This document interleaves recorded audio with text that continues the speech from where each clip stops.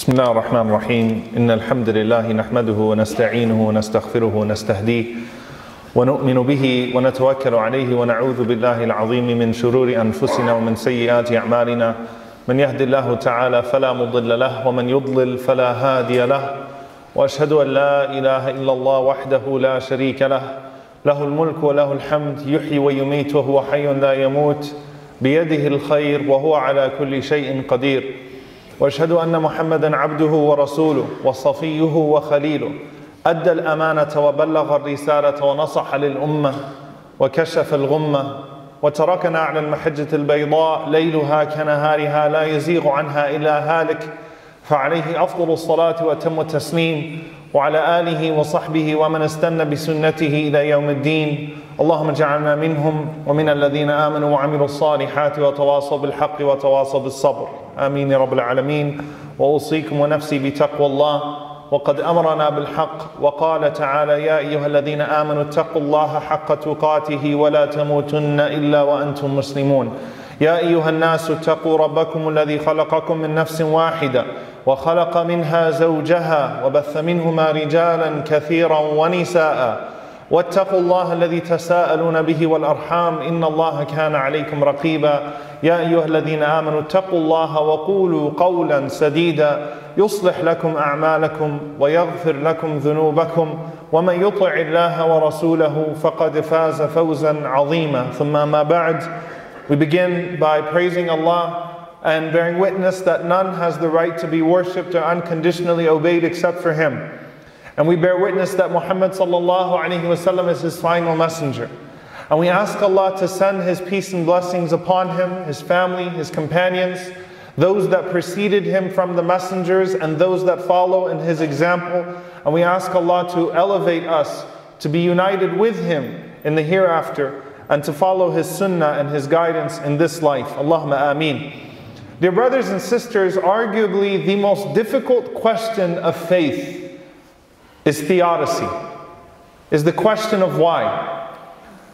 Now if you go through the pillars and the arkan of Iman, then you see that the last of the articles of faith is the belief in the qada and qadr of Allah subhanahu wa ta'ala, the belief in the divine decree and the predestination of Allah subhanahu wa ta'ala.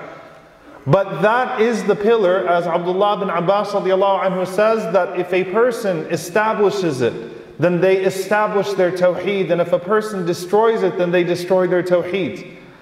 It is the most difficult thing to wrap our heads around, the most difficult things for our hearts to accept, the most difficult thing for us to stomach when we see tragedies unfolding before our eyes, the way we see Aleppo, Halab unfolding before our eyes. And quite frankly, without the belief in Allah and without the belief in the Akhirah, the belief in the hereafter, nothing makes sense. Nothing makes sense. Interestingly enough, when you go through the Quran, Allah stresses belief in Allah and belief in the hereafter. You don't see stress as much as you do on those things in belief in al-qada wal-qadr, belief in divine decree, even though that is the pillar in the article that most people will struggle with. And there is a very important reason for that. Because just as without a strong belief in Allah and the hereafter, nothing makes sense, with a strong belief in Allah and the hereafter, everything makes sense. Everything is digestible. Everything is acceptable. Everything is tranquil. Even in the greatest times of chaos and havoc, everything can be resolved with the belief in Allah and with the belief in the hereafter. And that's why Allah stresses it.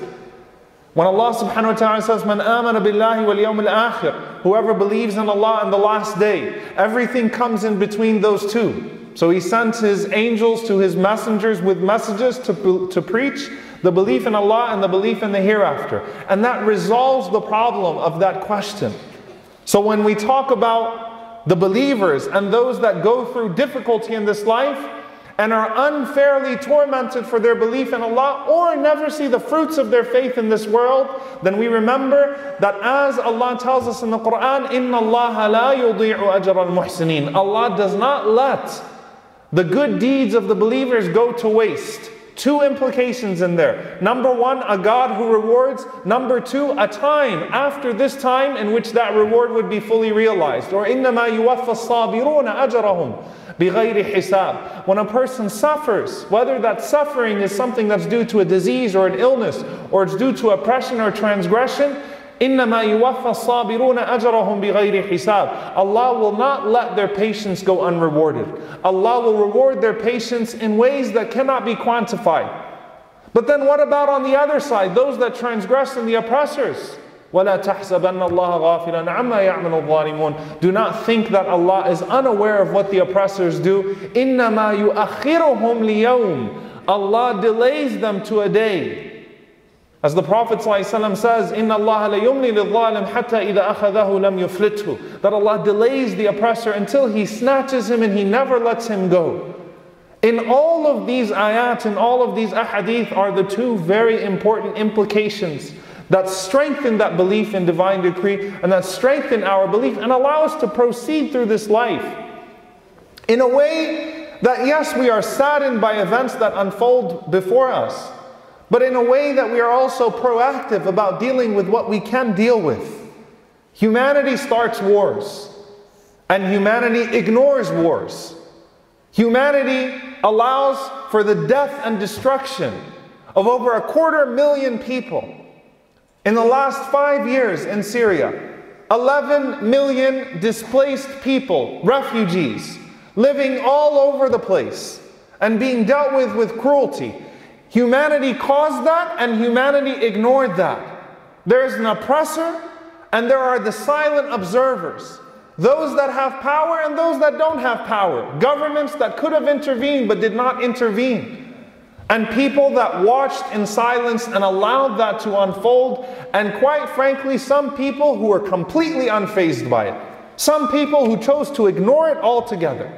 And when humanity messes up and humanity murders, people kill, people watch others being killed, people oppress, people watch others being oppressed, then what do we do after that? We ask God why He let it happen. How did you allow this? After we messed it all up, we turn towards Allah subhanahu wa ta'ala with our complaints. So on one hand, we want the free will to be able to reject God, to reject His orders, to reject His revelation, to reject His legislation, to live free without any restrictions. We reject when He calls us to charity and generosity and benevolence and mercy, and to take care of the poor and the vulnerable amongst us. But then at the same time, while we're rejecting God and we want to be free, we also want God to not let us be too free. We want Him to referee us. And we want Him to stop us when our free will gets us out of hand. Isn't that hypocrisy? Isn't that a double standard? Oh Allah, don't force us to do good, but when we mess up too bad, force us to stop being evil? To turn it back towards Him? After we try to demand our freedom of choice? So if God stopped evil, and if God did not give us the ability to do wrong, we know that Allah doesn't force us to do wrong. That's a batil creed, that's a false creed. As false as the creed that says Allah doesn't know what's going to happen tomorrow. We know Allah doesn't force us to do wrong. But if God stopped evil, then we wouldn't have free will. Then we wouldn't have choices. Then that would defeat the purpose of the entire human enterprise. Then we might as well be angels or robots. Either God forces us to worship Him, and it's, we have no desires, we have no inclinations, or we're robots, just like a doll or something you push the button of love. It's not real love, even though the doll keeps saying, I love you to the child. It's a doll, it's robotic, it's not real. So on one hand, do we want God to stop us? Or on the other hand, do we want God to let us completely go free to where we will ruin ourselves and where we completely mess up? So if we don't have free will and God stops all this evil when we blame it all on Him, when humanity messes it up, then what's the point of this world? Is there such thing as freedom without choice? Or do we really just not want other people to have free will and other people to have choice? Because we've somehow convinced ourselves that we're not that bad. And if we were in the position of government and authority and dictatorship, then we would be better than those that we criticize. If we were in that position of power, we would be so different. So Ya Allah, let us continue to try to climb the ladder of our own professions and our own careers and our own pursuits of power. But don't let them get it. How does that make sense? Aren't we creating more problems than solutions in that case? And subhanAllah, when we think about even the idea of how we recognize good and evil, because to resolve this and say, well, maybe there is no God. Maybe we just all got here. Maybe this entire complex design, all of our DNA that's been written, all of our functions, all of that is all by accident. Maybe we're just here, and the proof of that is how bad we've screwed it up. That's the proof of how that there is no God. But the fact that you can recognize good and evil, and you can recognize oppression versus goodness and generosity, is a proof of Allah subhanahu wa ta'ala.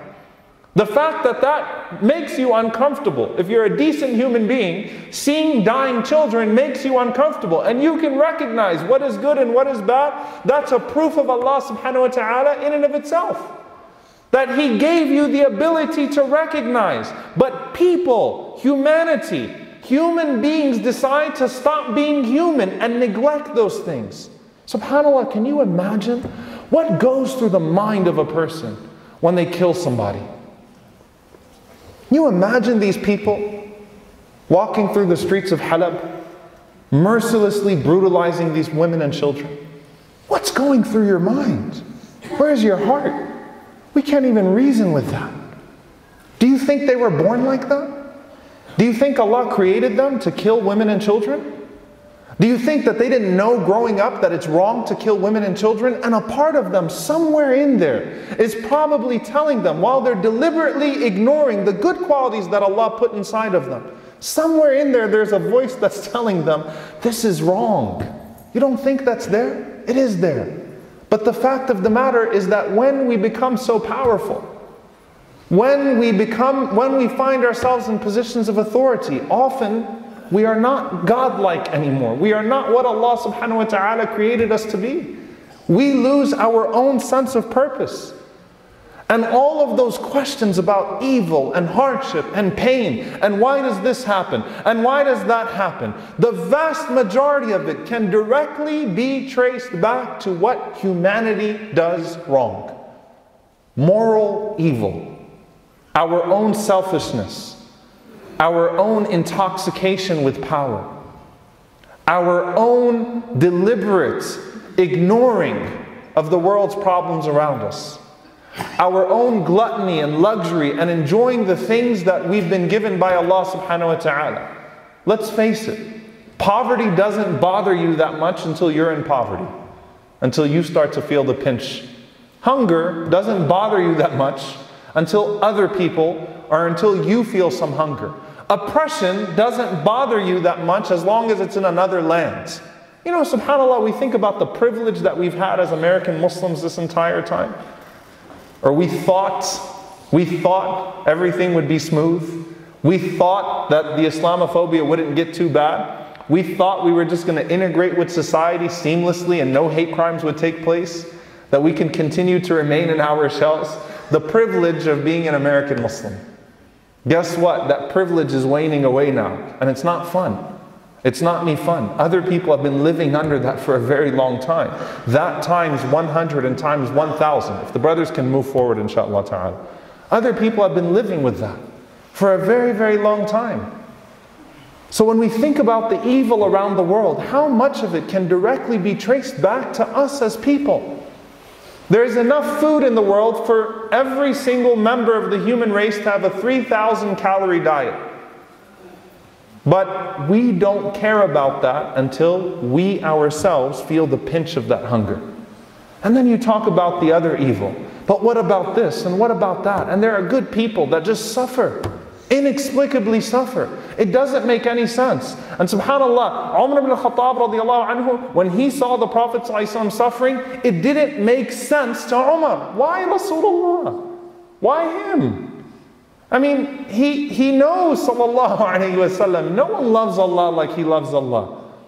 His darajah, his greatness is already established. Why does he have to lose a third, fourth, fifth, sixth child?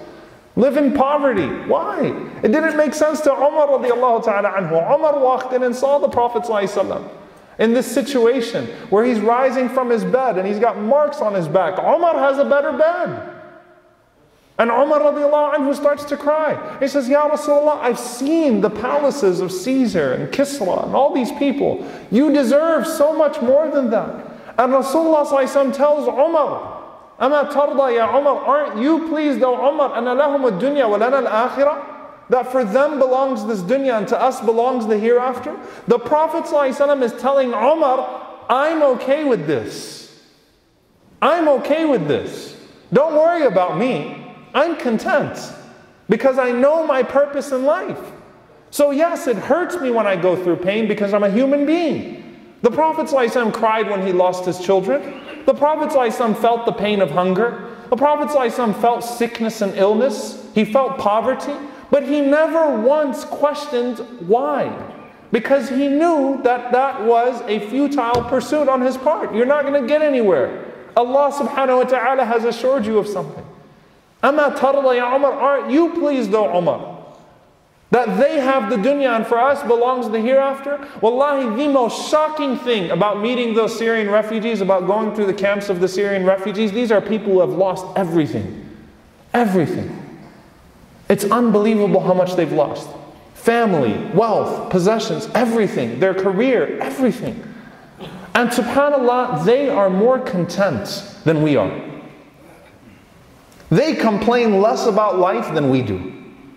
They're telling us Allah will give us more in the hereafter. No wonder why the Prophet ﷺ said, the majority of the people of Jannah are the fuqara and the masakin. The majority of the people of paradise are the poor and the downtrodden. They get it. It hurts, but they get it. And they're telling us, entitled, privileged, rich, spoiled Americans, that it's okay. Allah knows. Allah will give us. Allah is great. We know that what awaits us in the hereafter is better than that which we have lost in this world. And so you cannot, dear brothers and sisters, start to grapple with the question of evil or the purpose of evil until you grapple with the purpose of life itself. Why are you here in the first place? Before you start asking about why things are not going the way you think they should be going, why are you here in the first place? If you don't work that out, then you're not going to work this out. And we see that through the sunnah of the Prophet ﷺ, where he constantly assures the believers that through hardship we often find Allah. How many people do you know, and in your own life, found Allah subhanahu wa ta'ala in their hardship? Found Allah in their pain?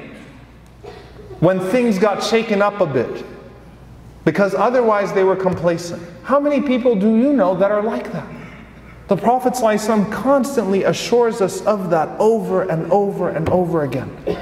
That complacency is dangerous. And sometimes in ease we are complacent.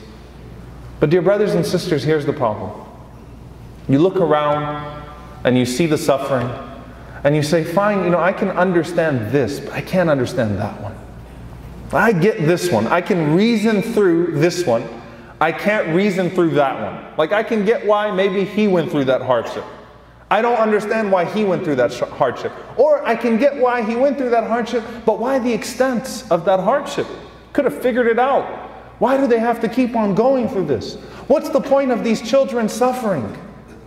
You go back to the fundamental principle. Inni a'lamu ma la ta'lamun. When the angels asked Allah, أَتَجْعَلُ فِيهَا مَنْ يُفْسِدُ فِيهَا وَيَسْفِكُ الدِّمَاءِ? Ya Allah, we've already seen what happens when fallible beings are given the earth. Are you going to go ahead and create a human race now? Where they will spread corruption and they will kill one another and spill blood? SubhanAllah, the angels didn't even see Adam yet. They knew it. They knew that fallible creatures will wreak destruction and havoc when they have power. They knew it. They didn't wait for a quote that absolute power absolutely corrupts. They knew it. Ya Allah, Are you really going to do this? Are you going to create them? Are you going to give them this power? And what was Allah's answer? I know what you don't know. Inni a'lamu ma la ta'lamun. I know what you don't know. Allah could walk them through, perhaps one or two people, and show them how each and every single thing that happened to them, that there was a wisdom for it. But at the end of the day, sometimes things are not going to make sense, even to the malaika, even to the angels. When you establish that foundation, inni a'lamu ma la ta'lamun, who judges to what extent someone should suffer? Who knows the present and future implications of suffering in an individual or community or country's lives? Who knows?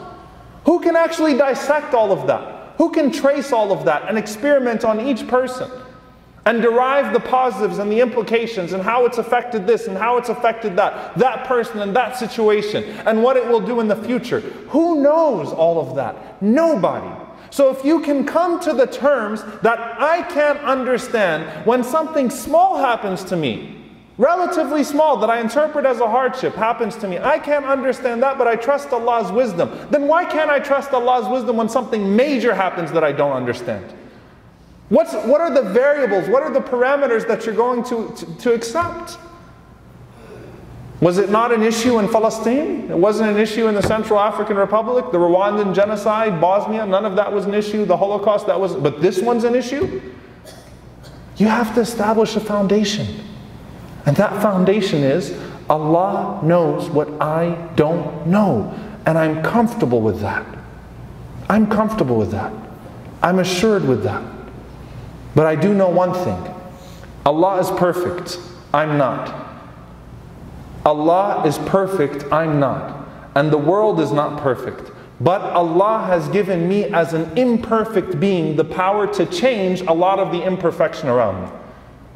That Allah has also put me as an agent of change to where I can do something about some of the stuff that's around me. So maybe I can't save every single child. And maybe I can't reason why each and every single person is going through what they're going through. But I do know that there are things that Allah has given me that I could change that I didn't change. And that I can change. Allah has given me the ability to actually do away with someone else's hardship. Whether it's financial or whether it's physical, whatever it may be. Allah has put you and I in a position to be able to change some things around us. And subhanAllah, by and large, evil exists in the world when it's allowed to exist. Corruption exists in the world when people who claim to not be corrupt don't do anything about it. So that's where we put ourselves. And subhanAllah, there's a powerful quote where a man once said that I wanted to ask God why He allows oppression and evil and suffering and poverty in the world. But I was afraid He might ask me the same question. Allah will ask you. You're not going to ask Allah. You will not ask Allah about His plan. You will not ask Allah about His judgment. Nor will you project your failures as humanity on Allah, or your failures as an ummah on Allah, or my failures as a Muslim or a human being on Allah. That's not my place. I can do what I can do, and I can be assured that the rest is within His ultimate plan, and that nothing, no transgression, dear brothers and sisters, no transgression in this world, no oppression will go unchecked. Wallahi, each and every single one of these dictators, each and every single one of these oppressors will pay the price for their oppression. No doubt about it. The UN is not God. The US is certainly not God. They're not going to call anybody into account, but Allah will. And if you don't have that tawakkul and that trust, then that's going to shake your faith.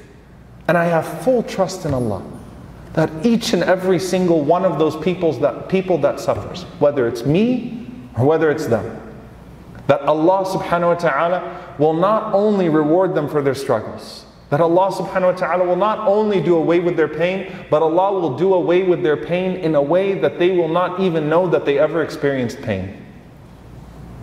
The zalim, the oppressor, will not forget his dhulm.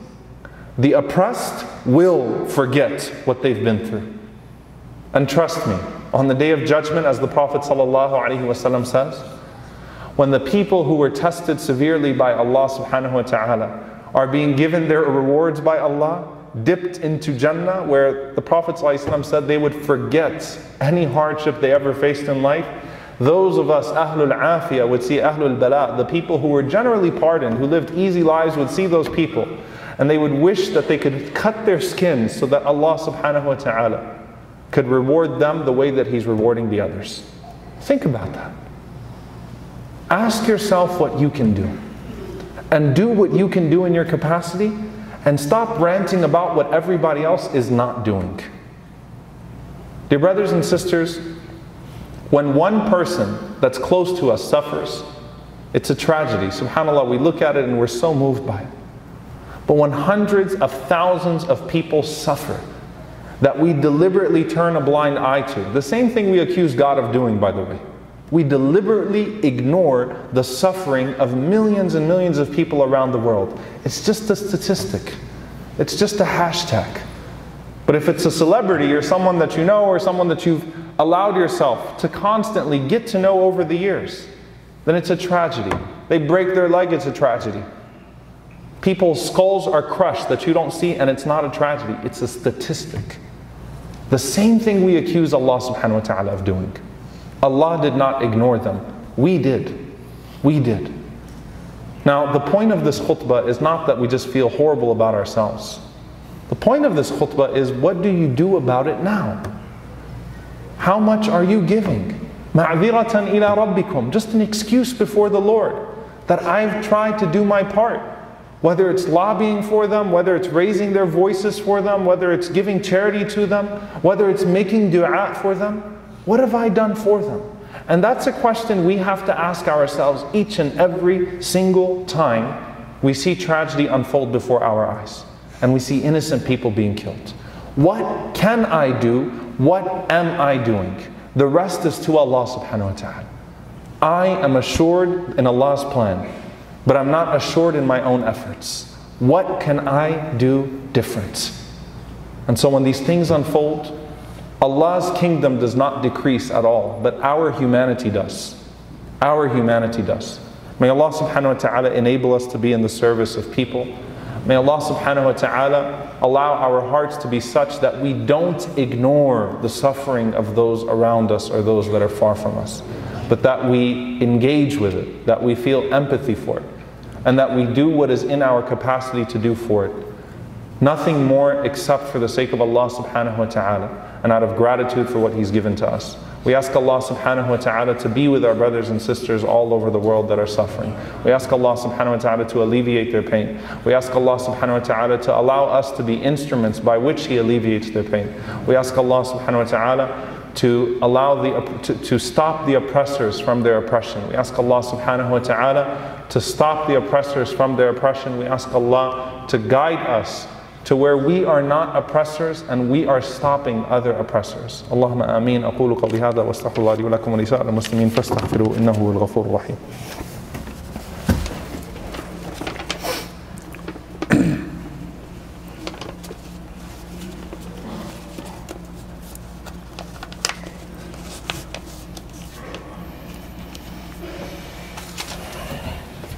الحمد لله رب العالمين ولا عدوان إلا على الظالمين والعاقبة للمتقين اللهم صل وسلم وبارك على عبدك ورسولك محمد صلى الله عليه وسلم وعلى آله وصحبه وسلم تسليما كثيرا.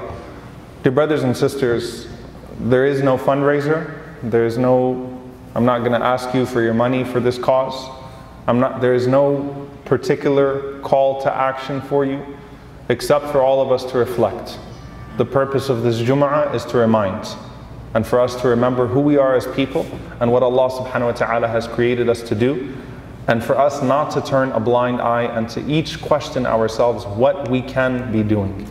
And I just want to leave you with one thought. Abdullah ibn al-Harith radiyallahu ta'ala anhu mentioned about the Messenger sallallahu alayhi wa sallam in some poetic verses that the Messenger sallallahu alayhi wa sallam could have shut his doors after the conquest of Mecca.